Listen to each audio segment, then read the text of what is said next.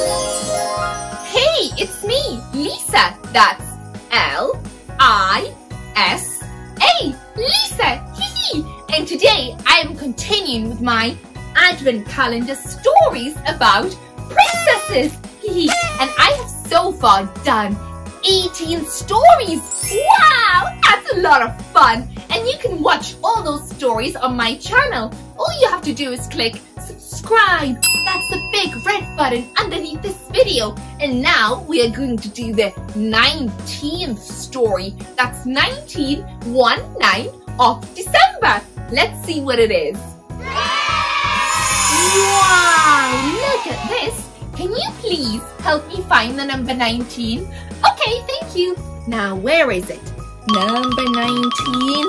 No, we have to look for 1, 9. No.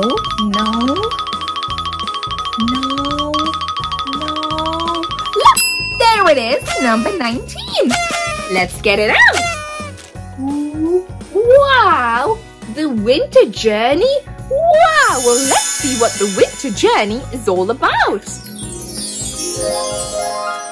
At autumn's end, the wind blew colder and the last leaves fell from the trees. The crops were harvested and the feasting was over. For Pocahontas and her village, the time had come to travel to their winter camp. Have a look. So here is Pocahontas with her camp. Wow, and they now need to travel. Now, let's see what happens next. Where do they travel to? Pocahontas loved her home by the river, but she always looked forward to this trip. The journey meant new adventures and new places to explore. Best of all, many different villages from all over Pocahontas nation gathered at the winter camp to work together during the cold months. As they walked, Pocahontas stepped off the trail and bent down to examine the cold ground. She saw fresh tracks from an opossum, a family of deer, and even a bobcat. Some animals were still out and about in the winter. Moments later, snow began to fall. Wow! Pocahontas tipped her head back, enjoying the feeling of snow on her face. "We are close," called Pocahontas' father, the chief of the Powhatan. Now have a look at the pictures. So here they are along their trail. Now let's see if they get there. Pocahontas' village was the first to arrive at the campsite. They hurried to unpack and set up for the winter home. Some villagers made shelters by tying woven mats onto wooden frames. Others started fire for cooking and warmth. That's right, because it would be very cold. A group of hunters prepared to find food for the night's dinner. Pocahontas and some others set out to gather firewood. "Let's bring back as much dry wood as we can before dark," said Pocahontas. Have a look. So here are the different villagers doing different things to get ready for their winter camp. And then here is Pocahontas heading out into the woods with some other girls from her village to collect wood. Now let's see what happens and if they collect enough wood. Pocahontas strayed further from the camp to search for wood. She loved the quiet of the winter forest and the soft sound of the wind. Wait, she thought, what was that noise? What was that noise? Pocahontas put down her firewood and listened carefully. There it was again. It sounded like crying. Crying. She climbed to the nearest tree but couldn't see anything at first. Then she looked down and gasped. Wow, have a look at the picture. So here is Pocahontas climbing up a tree and then she's looking down. Wow, let's see what she saw. A little lost deer was wandering alone in the woods. He was too young to survive on his own and needed to get back to his mother quickly.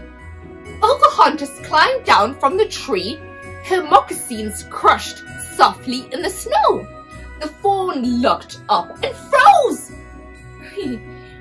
Pocahontas held her hand out. "It's all right, little one," she said. "I'm here to help." "Oh, have a look at the little baby. So cute.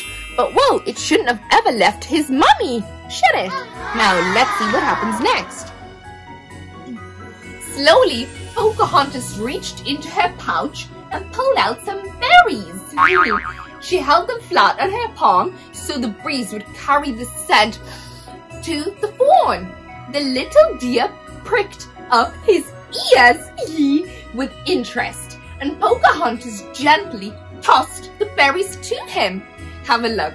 So here is Pocahontas helping the little deer. He's also known as a fawn. That's right. Now let's see what happens next. While the deer happily ate his snack, Pocahontas crept around him until she could see his tracks in the snow. So she was looking for the deer's footsteps in the snow. She had to take the fawn back the way he had come. She dropped a berry on his path. Following the tracks a little further, she dropped more berries, and the deer went hurrying after her. Have a look. So this is what Pocahontas is doing. She's dropping berries so the deer follows. Now let's see what happens next. Soon they came to the bank of a creek. Scanning the icy mud at the water's edge, Pocahontas saw two sets of tracks. One belonged to the baby deer, and the other she thought must belong to his mother. The mother's tracks continued on the opposite bank. Pocahontas lightly ran across a path of rocks in the creek. Then she put a berry down on the far bank. The deer walked closer and reached out a hoof, then pulled back. He was afraid of the rushing water, and that water would be very, very cold, and I don't think the baby deer can swim. Patiently, Pocahontas piled more and more berries on the bank. The fawn gazed at them hungrily. Finally, he charged right into the shallow creek. Splash! In a few bounds, he was across and sloshing onto the bank. Dripping icy water, he looked up at Pocahontas and shook himself happily. Have a look at the pictures. So here is the little baby deer crossing the water. Now let's see what happens next.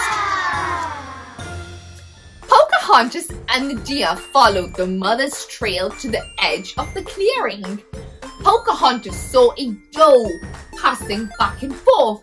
"Is that?" she started to ask, but the deer was already galloping across the clearing to his mother. The family was together again. Pocahontas watched, smiling and peaceful. Have a look. So here is the baby deer being reunited with his mother. Oh, how cute. Now let's see what happens next. A branch snapped behind her. Pocahontas whirled around. "There you are," Pocahontas' best friend Nakoma called to her. "You've been gone a while, so I came looking for you." "Look," Pocahontas said, pointing, "the little one was lost." "How sweet," Nakoma said, "but we should get back. It's almost dark." Pocahontas brightened. "Has anyone else arrived?" "3 more villagers, probably more by now," replied Nakoma.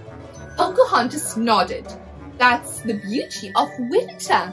Have a look at the pictures. Ah, so beautiful. Look, and off the baby deer and the mummy deer together.